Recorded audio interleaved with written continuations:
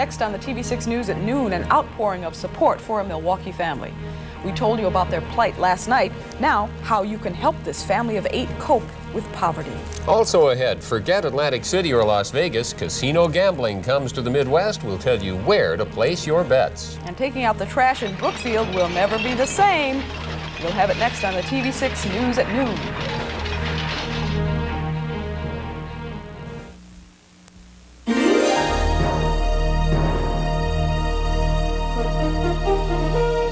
A friend you can count on in Milwaukee. This is the TV6 News at noon. Good afternoon, everyone. Milwaukee is showing its generosity today. Dozens of people are coming forward to help a poverty-stricken family that we told you about in our news last night. Myra Sanchik is here with more. Myra? Joanne, last night I talked to a woman with 7 children. She's trying to turn her life around, but even with welfare payments, she's living below the poverty level. Teresa Pierce has little furniture and not enough food or clothes for 7 growing children. It's a story that her outreach worker called us about. She says it's a story, it's not uncommon, but it is one of the saddest situations she's seen. I talked to the children about what it's like. What do you do when you get hungry? I get mad, and when I get mad, sometimes I go to bed. Why do you get mad? Because there don't be nothing to eat. Who are you mad at? Nobody but myself. Since we ran that story, we've had numerous calls throughout the morning from people with everything from food to furniture they wish to donate. And the calls come from people who just don't want to see children go hungry like that for any reason. This afternoon, we'll revisit Teresa Pierce and see how the community support is helping one poor family in Milwaukee. And I'll have an update on that on our 5 and 6 o'clock news. And what about people who may be watching who want to help?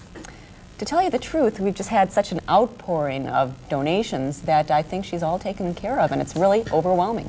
Thanks, Myra. Well, our money doesn't go as far as it used to. Milwaukee, Kenosha, and Ozaukee counties are charging you an extra 0.5% in sales tax today. Dane County included as well.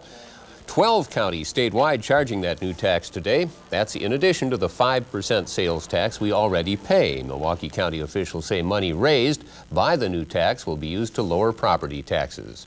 3 million Americans get a raise today. The federal minimum wage climbs to $4.25 an hour. That's a 45-cent raise, but critics say it's not enough.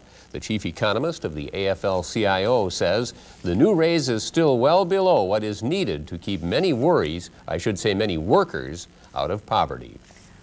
Iowa takes a unique approach to raising money starting today. It's state-sponsored riverboat gambling on the Mississippi. The first bets were placed early this morning along the Iowa-Illinois border. CBS News correspondent Ron Allen has more on the hopes for big payoffs on the plains. It's hail to the chief for a president rolling down the Mississippi River, ushering casinos to the nation's heartland as Iowa, that's right, Iowa, launches a bid to become the nation's mecca for riverboat gambling. I can't wait to opening day, April 1st, when the general public can really come and see this magnificent ship. It's a masterpiece. There isn't anything like it in the country, anywhere. Not now, but a century ago, luxurious riverboats cruised the Mississippi in style, with gamblers betting at poker or roulette. Today, a fleet of 3 floating casinos will return, with opulent facelifts designed to capture the past, as well as millions of dollars for Iowa's treasury. We are going to have a major destination attraction in the tour and travel industry, a major one. I don't know how successful they're going to be in getting people to go to Iowa in the middle of winter to play $5 blackjack. Round and round and round she goes. But Iowa's neighbors, Illinois and Mississippi, are making the same bet.